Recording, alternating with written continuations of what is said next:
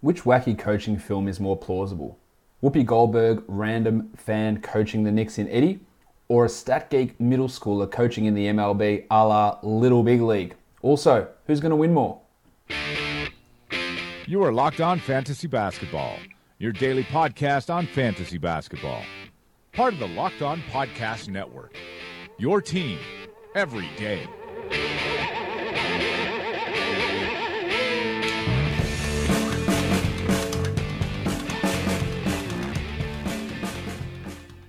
Hello and welcome to the Locked On Fantasy Basketball podcast brought to you by Basketball Monster. My name is Josh Lloyd and I am the lead fantasy analyst at basketballmonster.com, and you can find me on Twitter as always at redrock_bball.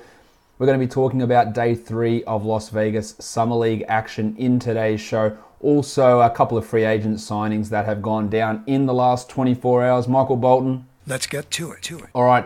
What we first want to talk about, though, is if you do want to be a part of the Red Rock Challenge Leagues, go look at my Twitter timeline at redrock_bball, obviously, and look for the Google form link. You'll see it all over the timeline. Fill in that application, and by application, basically, email address, what sort of league you want to be in, roto, head-to-head, or points. Do you want paid or free? And do you want draft only, regular, or you're interested in both type of leagues? I've sent out some early invites for some draft-only formats. The points one of those is full.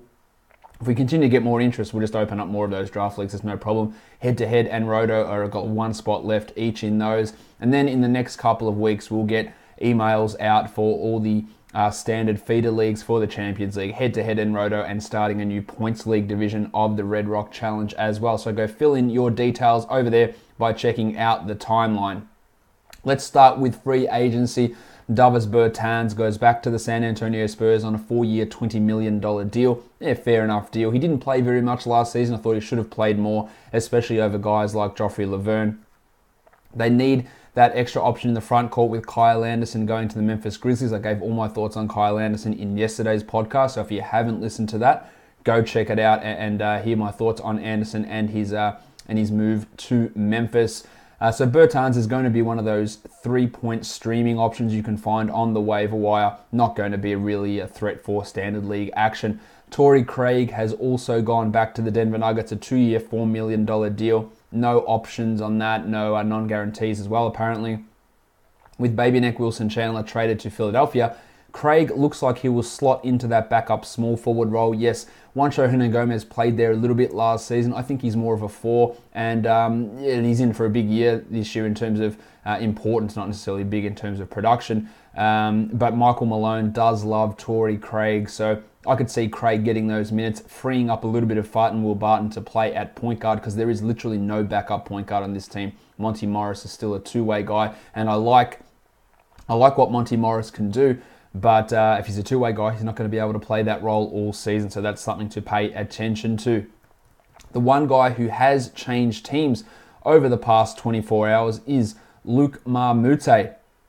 Mbah A Moute went from a minimum contract on the Houston Rockets to another one-year deal.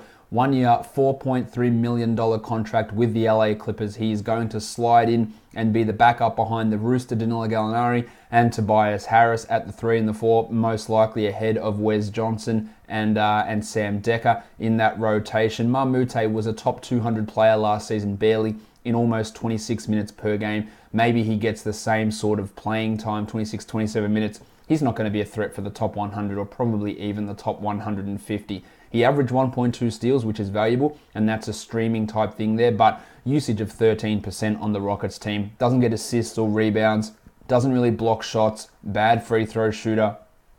There's not a lot to really like with Luke as an overall fantasy contributor. Did hit 36% of his threes, so that's an improvement from what he'd done in the past, the year before for the Clippers, he did hit 39%, but he's never going to be an option for majority of fantasy leagues. It's an interesting move by the Rockets, who have lost Trevor Ariza and Luc Mbah A Moute. They are apparently really aggressively pursuing Carmelo Anthony once his buyout is done. That might not work out that well. I think that Melo could be in for a better year with the Rockets than what he had last season with the Thunder, because Chris Paul and Jim Harden are much different players to what Russell Westbrook and Paul George are, and they can actually be guys who set other players up in better positions, But if Melo starts taking the ball out of their hands and his defense is a real problem, and it is a real problem, we're well aware of that, that could be a real disaster for the Rockets. They still haven't brought back Clint Capella, who also looks like he's leaning towards taking the qualifying offer. I did have someone ask me today, "Oh, Josh, why doesn't another team just come in and offer a max to Capella and force the Rockets' hand?" Well, the reason is no one can. There's no cap space available. The most cap space around is the Hawks can get to $22 million, I believe, if they renounce a couple of cap holds. The Kings have about $20 million, and that's it. But that's not a max for Capella. And maybe they could go out there, the Kings, and throw $20 million offer sheet at Clint and force the Rockets to match. But there's no other team who's got the ability to even get to that level. You can't offer an offer sheet or contract if you don't have the cap space to do it, and there's just no teams who have got that ability currently at this point. So Mbah A Moute goes to the Clippers. It could mean more minutes for PJ Tucker, almost definitely will be. Melo's going to slide in. Maybe Gerald Green gets some extra playing time there in Houston as well. Maybe it opens up things for my boy Isaiah Hartenstein, which we'll talk about him a little bit later in the Summer League portion of the show. Speaking of the Summer League portion of the show, let's talk about it now. Let's talk about my player of the day from day 3 at Las Vegas Summer League, and that is the Fort, Kevin Knox of the New York Knicks. Knox was great in Game 1, equally impressive in Game 2, had 19 points with 5 rebounds, 2 assists and 2 steals. Shot poorly, 5 of 15 from the field, did go 7 of 8 from the free throw line, but he's been super impressive in both of these games, averaging 20 points so far in his first 2 Summer League outings. He is a guy that I talked about a lot in the pre-draft and post-draft shows on here, talking about how his statistical translations didn't look fantastic. He was below average in pretty much every statistical category. The shooting percentages didn't look great. Now, he is really young, and I did stress this, that guys coming out of Kentucky, you have to give them a massive benefit of the doubt, because so many guys that come out of Kentucky show extra assets or extra facets, that's the word I'm looking for, extra facets to their game once they are in the NBA. Devin Booker, Karl Anthony Towns, Trey Lyles. I could keep going on with these guys. And Kevin Knox and Shai Gilgeous-Alexander were 2 lottery picks from Kentucky who had that ability to show more, and Knox has shown a little bit more so far in Summer League. There's a couple of things that make me think that the Summer League performance here isn't going to be translatable, and that's the fact that he's on 30% usage with a true shooting of 49%. Now, both those numbers will change. The usage will drop significantly. The true shooting will likely come up, but he was never a great true shooting guy in college, only 55% true shooting, which is not a great number. So that's somewhat of a concern. Also, his assist, his rebound rate, his steal rate, and his block rate are all higher in Summer League than what they were in college. Now, we've known that the block rate and rebound rate, and to an extent assist rate from Summer League, can be translatable through to the regular season of the NBA. Steal rate and field goal percentage isn't necessarily.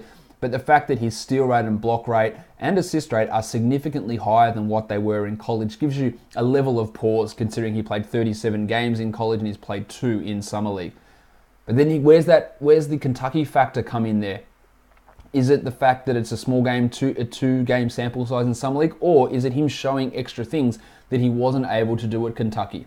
I guess that's the rub there. Now, I think that there's a real chance that he is a starter for the Knicks this season, and I think that Kevin Knox should be considered someone that you would look at as a second last round pick in a fantasy draft, because I think they're going to start either Ntilikina or Trey Burke, Tim Hardaway at shooting guard, and then Knox and Mario Hezonja as the 3 and the 4, with Enes Kanter at center. Because remember, he's out, and he's not going to be there to start the season and could miss the majority of the year. So we're going to have that open position at the 3 and at the 4. Courtney Lee won't be starting at the 3. David Fizdale has come out and said he is a 2. So there's that opportunity there. He's been raving about the Fort, and Knox has this opportunity. But can he bring the assists, the steals, the rebounds that he didn't show in college, where he was below average in every area? And can he be efficient? They are all real concerns, but I'd be happy to take him in that last pick. I'm just not sure he has real star upside.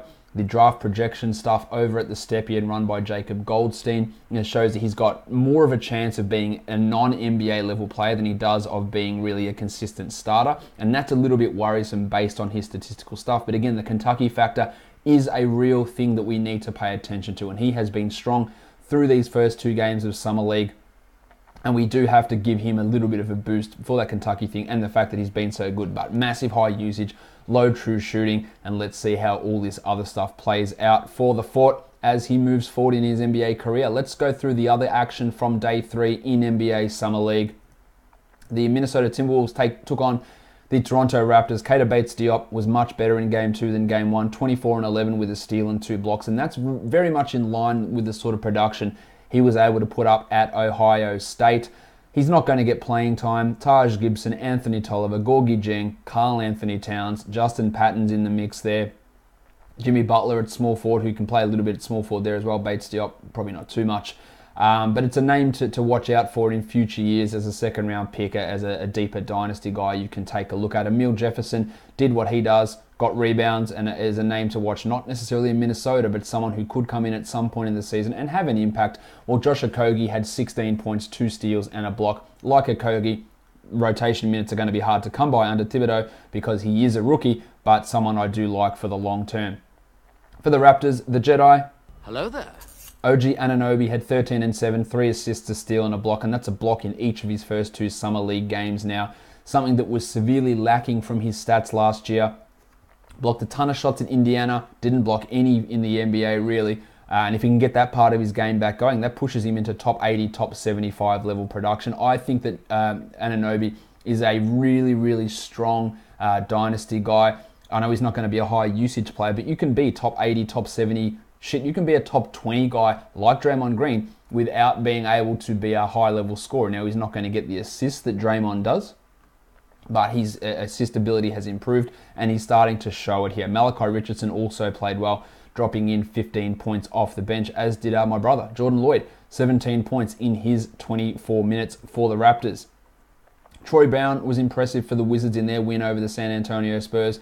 He had 2 20-point games throughout his career at Oregon, and he's had 2 in Summer League already. 21 points with 12 boards and 3 steals. Still hasn't had hit a 3, but he's taking a lot of shots. He's making them. He looks comfortable. He's not really playing that point guard role that he played at Oregon too much either, and he's got an opportunity to be in the rotation immediately with Jody Meeks out. Not going to be too much of an impact guy this season. I still think that his ceiling is relatively limited, but he's come out and played well so far, as has Devin Robinson, a two-way guy last year. He had 24 points with 3 assists and 3 steals and 2 blocks.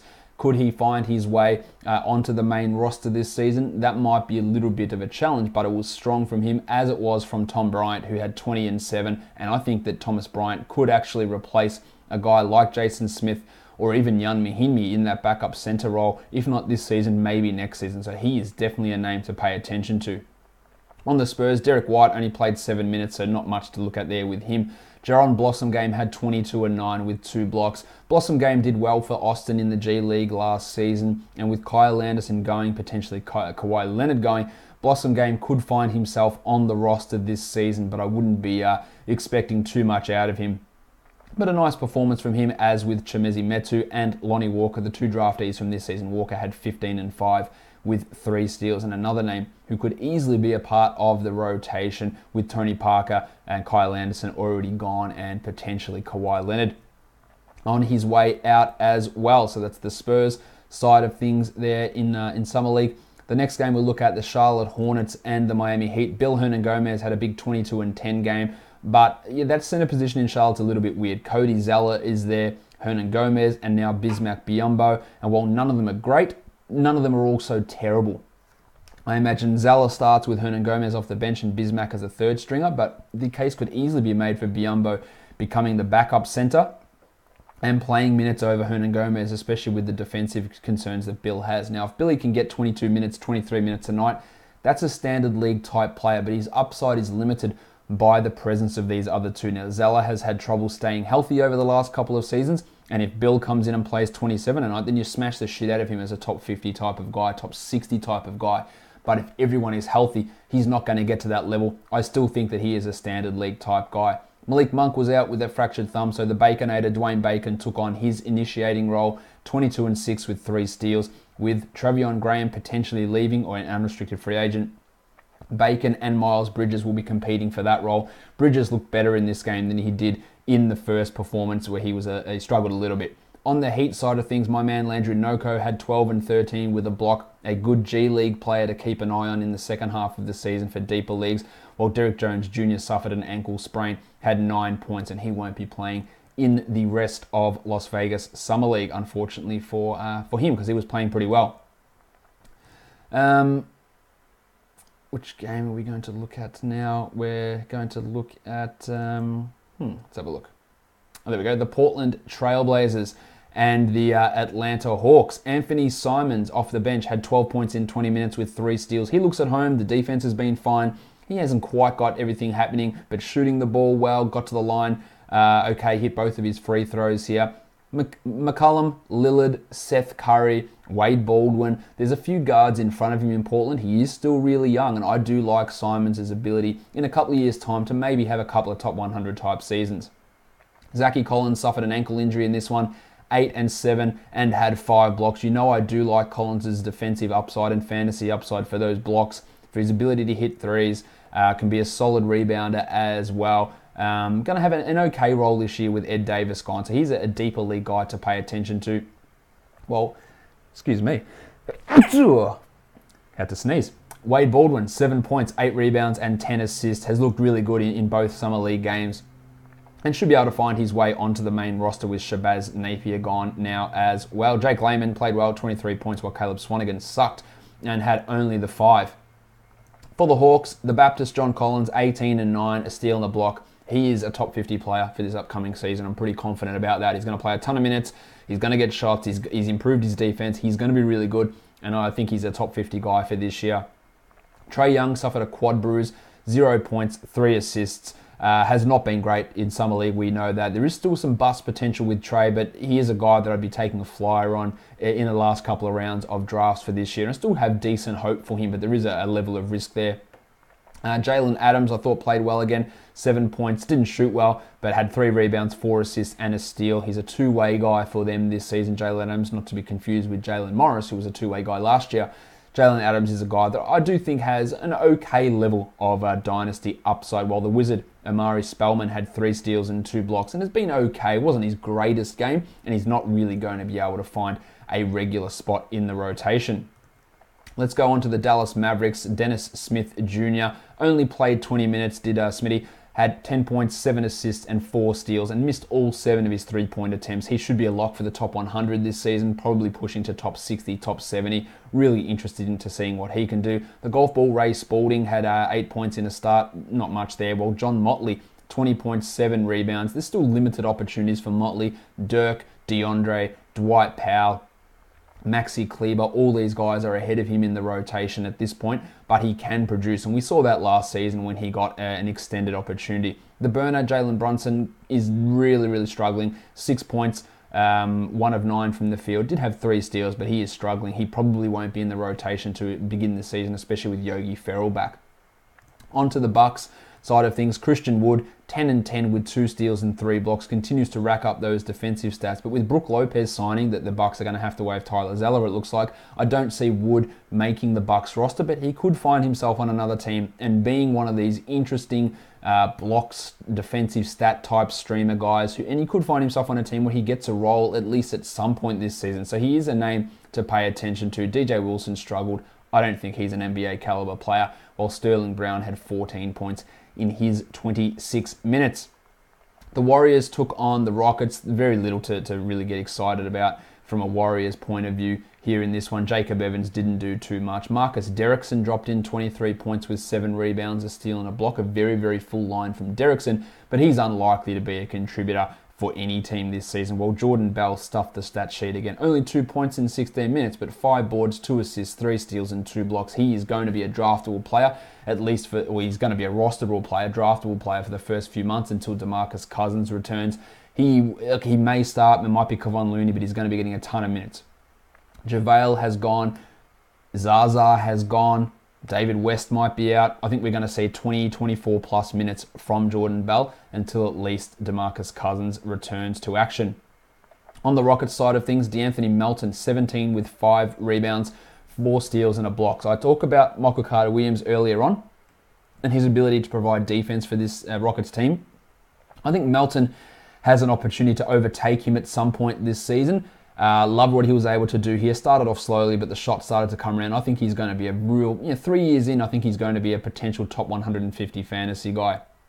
Trayvon Duval struggled after a really good first game. Vince Edwards has struggled the whole time, while my man Isaiah Hartenstein had 12 and 7 with a block. Really good fantasy translations from Hartenstein, so he is someone to pay attention to. RJ Hunter also scored the ball really, really well. Let's go on to another set of games now. The Memphis Grizzlies and the Orlando Magic. Just ugliness from Memphis, lost by 30 points. Triple J, only 5 points, but 10 rebounds and a block. I think he's a top 100 guy this season. He's a top 25 upside dynasty player. Really, really like Jaren Jackson Jr. Kobe Simmons had 15 points with a steal. I don't like Kobe Simmons really as a player. I don't think he is an NBA caliber guy. Javon Carter continues to struggle as well for this team. Wasn't a great outing from this entirety of this Memphis team. On the Magic side of things, my man John Isaac, impressive again. 12 and 7, 2 assists, 2 steals, 5 blocks. Where does he fit in though? Will they play him at the 3? I have my doubts. John Simmons and Terry Ross are both there. Aaron Gordon signed to an extraordinarily large contract. Mo Bamba. 1, 2, 3, 4, 5. He's there as a center. Nick Vucevic is there. So is Isaac going to be able to find himself 20 minutes per game? That might be the limit, which is unfortunate. I think he's going to be better than Aaron Gordon. I think he's got the upside to be the best player on this Magic team, better than Bamba, better than Gordon. But whether he gets there this season, I'm not quite sure. He's still an excellent dynasty asset, and you should be trying to acquire him, especially if early in the season his minutes are limited. But it's one to watch. Troy Copan had 10 points with 7 rebounds, 5 assists and a steal. I really like Copan's sneaky deep dynasty value, while Mo Bamba had 11 and 5 with a block. Hasn't really stood out too much. Only played 15 minutes in this one. Melvin Frazier brought the defense with 2 blocks as well. He's an interesting type player as we move forward. Let's have a look at the last bunch of games. Actually, no, we're not. I've still got one more to go from that screen. I'm just jumping ahead of myself. The Utah Jazz and the New York Knicks. George Niang continues to rack up the numbers. 20 and 8, 2 steals, a block. He's not going to get rotation minutes, but he was a guy that translated well coming out of Iowa State, played for Indiana, played for Golden State. Now with the Jazz, if an opportunity ever arises, then he's someone to watch. But there's just so much depth in Utah that it's unlikely. Tone Bradley had 16 points, 1 rebound, which is pretty low, but he's looked much better than last season for this team as well. Not much else to really talk about with the Jazz. On the Knicks, we talked about Kevin Knox already, the fort. Frankie Ntilikina also did well, 17 points with 6 assists. And Mitchell Robinson, 12 and 11 with 2 blocks. I think Mitchell Robinson's a starting center in 2 years' time, 3 years' time, and will be a top 70 fantasy player. I think there's that upside there. Alonzo Trier also looking good as a two-way guy. 15 points, took 16 shots, but has looked pretty solid in both games so far. So a nice two-way signing there from the New York Knicks. Let's go on to the last couple of games. Justin Jackson is looking really good. And again, I'm not high on this guy. I don't think he's an NBA quality starter, but 28 points with 4 rebounds and 2 assists. And generally, when he has these big scoring nights, it's on stupidly high percentages. 10 of 19, still pretty high, but it's not 60, 70%. Still doesn't do anything in the other areas, really. 4 rebounds and 2 assists, but that's a strong performance. Same with Frank Mason, who had 12 and 6 assists. And Harry Giles, 8 and 5 in his 14 minutes, which is really good production in limited playing time. There was no Marvin Bagley III, who's dealing with a hip injury at the moment, but Giles has been really impressive, I think, so far in Summer League. For the Clippers, big game from Sindarius Thornwell, 22, 6 and 4. There's just too many guards, though, in LA. Lou Williams, Shai Gilgeous-Alexander, Jerome Robinson, Patrick Beverley, Avery Bradley. Now you're bringing Mbah A Moute at the 3 with Sindarius played a little bit. Ty Wallace, CJ Williams. Are these guys back? I like Thornwell. I think that he is an interesting top 100 upside for maybe a couple of years in his career. I just don't think it happens this season. Shai also was great. 21 and 8, 2 assists and 3 steals. He's going to struggle to get enough minutes to be impactful this season. But Patrick Beverley could very easily be gone after this year. Avery Bradley should be gone after this year. And you could see Shai starting as early as next season, I believe. Jerome Robinson didn't play in this game, and he hasn't been overly impressive so far. The last game of the day was the Lakers taking on the Chicago Bulls. Josh the Hitman Hart had 19.6 rebounds and 3 assists. Is there a chance that he starts over Kentavious Caldwell-Pope this season? Yeah, there's a chance. Is it likely? Probably not. But Hart should be a pretty key piece of this rotation, the 4-guard rotation of Lonzo Ball, Rajon Rondo, Kentavious Caldwell-Pope, and the Hitman. It's not going to be enough for him to be an impactful standard league guy, but he has been good, as has Svi Mykhailiuk, who had 15, 2, and 3 with 2 steals. Now, people are throwing, oh man, he's Klay Thompson.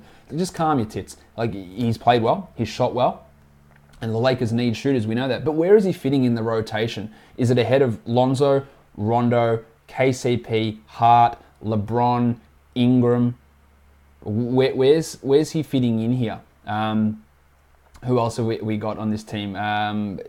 There's other people that it's completely slipping in my mind. Obviously, their center rotation is a mess at this point. And Svi might be an occasional rotation guy and probably should play ahead of Lance Stevenson, but he's not going to be an excellent type of fantasy contributor. But the shooting has been impressive from him, no doubt about that.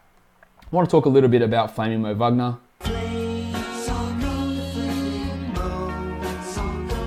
who was impressive again. 8 points, but 14 boards. Now, shot terribly, 4 of 15, but 14 boards, 3 steals, and 2 blocks, putting up really, really strong numbers. And with JaVale McGee as your penciled-in starting center, with Ivica Zubac there's a real chance that Wagner gets significant playing time this season. Now, his defense is going to be a problem, and that might limit what he can do. But much like when we were talking about Kevin Knox earlier on and his numbers, Wagner is doing very similar things. His block rate through all 5 summer league games he's played is 7.4%. That is a lot.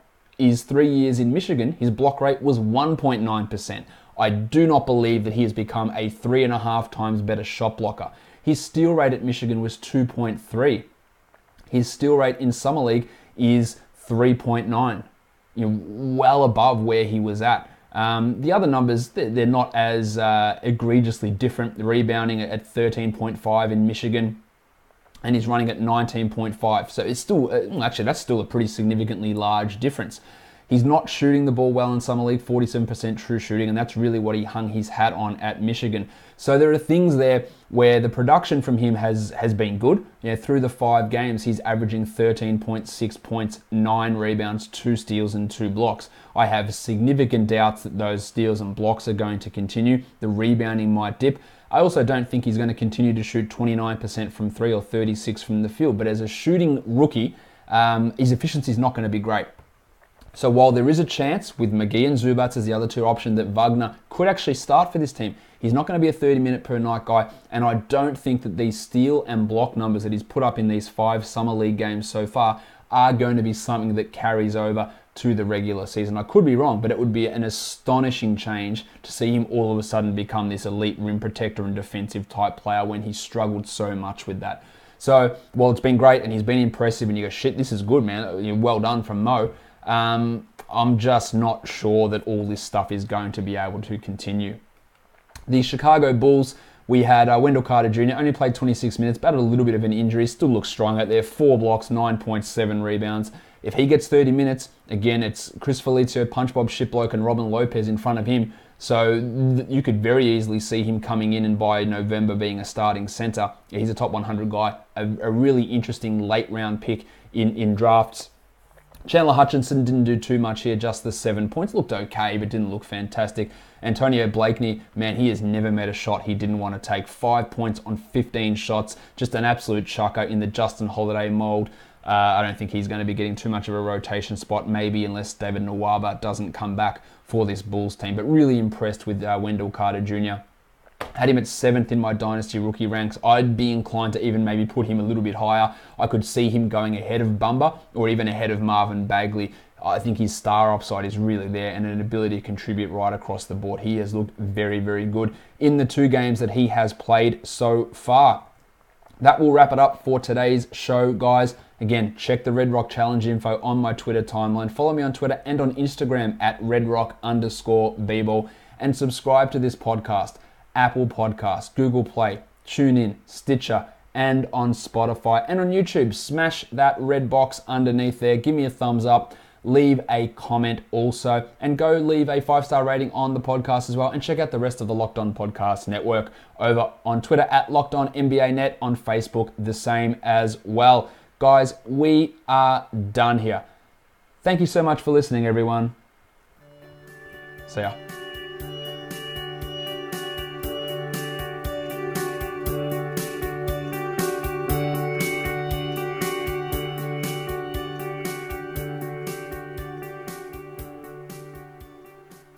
Robin Lopez.